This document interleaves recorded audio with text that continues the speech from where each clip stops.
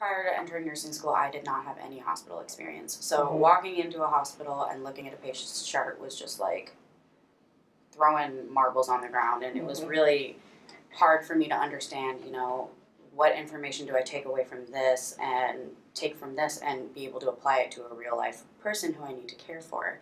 And Carol was just amazing in sitting there and walking through, and she said, so you see this on their chart, what would you anticipate seeing on their MAR, and what would you anticipate seeing when you walk in the room, and being able to pick pieces of information throughout the chart and prioritize a care plan for your patient, and being able to walk into the room with confidence knowing this is what I need to do for the patient is so valuable. And it's essential to thinking like a nurse, because you're learning what's most important and least important.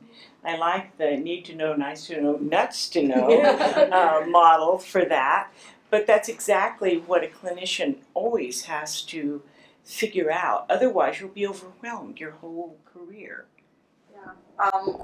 We were just talking right before you guys came over, kind of talking about how far we've come in these 2 years. We're getting close to graduation, and when we started our fall term, and most of us here were actually at OHSU for clinicals fall term, and walking in on the floor, you were thinking, oh my gosh, what did we do the first year? There was really nothing, I would never remember anything.